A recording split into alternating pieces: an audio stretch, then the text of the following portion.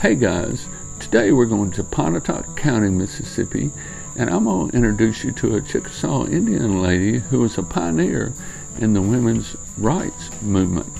Her name is Betsy Allen. Come along with us. Let's go explore. Sometime during the 1780s, Elizabeth Love, also called Betsy, was born in the territory of the Chickasaws.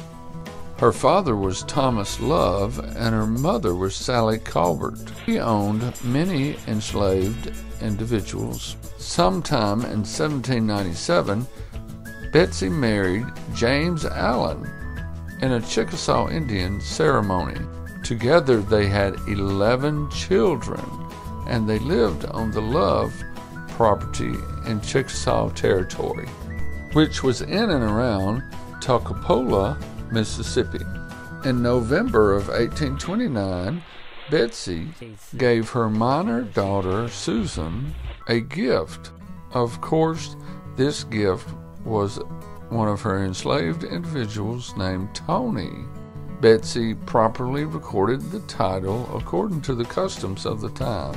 We've been looking around Toccopola, Mississippi, at what is supposed to be Betsy's grave. What we know for sure is that the Love property was in and around this area.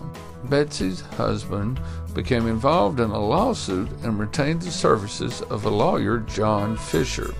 When Allen failed to pay his fee, Fisher sued and obtained a default judgment against Allen for $200 in March of 1831 in the Circuit Court of Monroe County, which would have been held in the courthouse that was adjacent to this old jail in Athens, Mississippi. The lawyer Fisher exercised a judgment against Allen to seize his personal property so it could be sold at auction to satisfy his debts. The sheriff seized the enslaved individual Tony because Tony was considered to be Mr. Allen's property under what was known as coverture, and Betty's conveyance to her daughter was ruled ineffective. George Allen sued on behalf of the family for trial of right of property, and the case was decided in their favor by jury verdict. The lawyer Fisher appealed to the High Court of Errors and Appeals in Mississippi.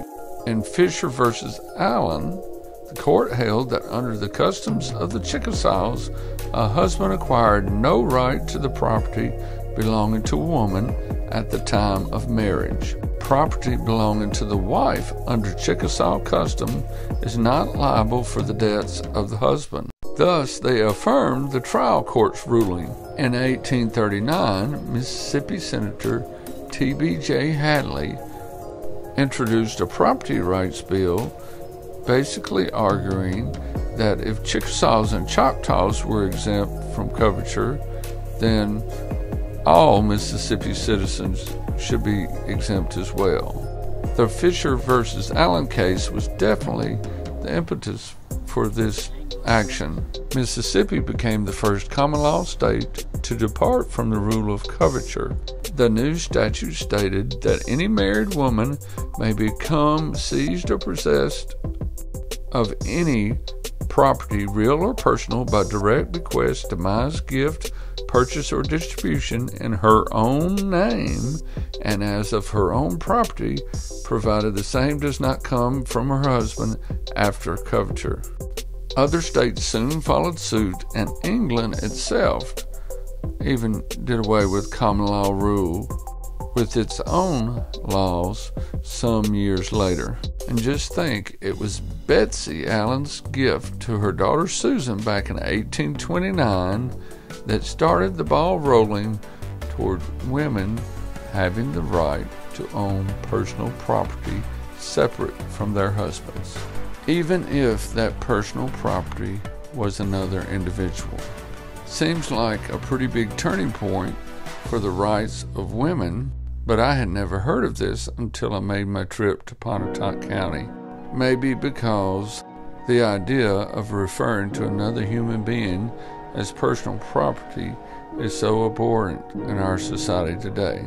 We hope you've enjoyed getting to know a little bit about Betsy Love Allen and the moment it became legal for women to own property separate from their husbands.